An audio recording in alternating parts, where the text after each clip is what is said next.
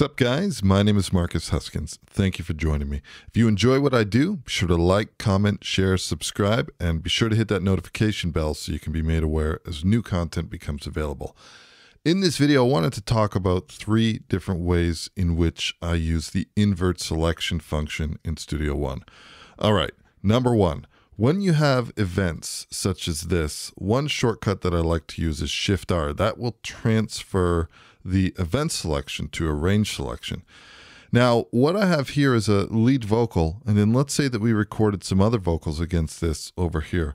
What we can do is if we use the invert selection function, like that, let's do that one more time so it brings us back to our other highlighted choice. We can simply include these different tracks in, and then if I use invert selection and Shift-R, if I delete it, it's a really quick way to get the exact same edits. Now this also has to do with some other things. So for example, if we use our invert selection again, first of all, Shift-R to transfer the event selection to a range selection.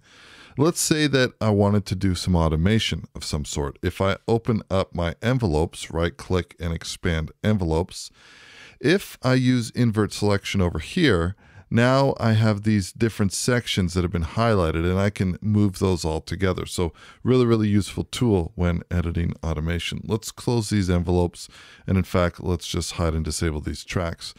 The next way I like to use invert selection is when I'm editing MIDI. If I wanted to, for example, select these notes, and let's say I wanted everything else selected, what I would do is I would first make a note selection across the note data here, and then I would just use invert selection. Now this also works if we wanted to select, for example, the lowest notes. If we use invert selection, we would get all the rest of them. Or if we wanted to select the highest notes, if we used invert selection, we would get the rest of them. Worth mentioning that there are some very useful macros in here that allows you to do similar things, but I still like making some manual selections and using invert selection. And last but not least, let's open up this performance over here. One thing that I like to do when I'm editing, let's say drums, let's say if we needed to edit these different velocities. So a really simple pattern. It doesn't work in the drum mode, but if we move over to the main piano roll mode, and let's do an option double click, what I can do is hold down the command key, and then I could, for example, select all of these.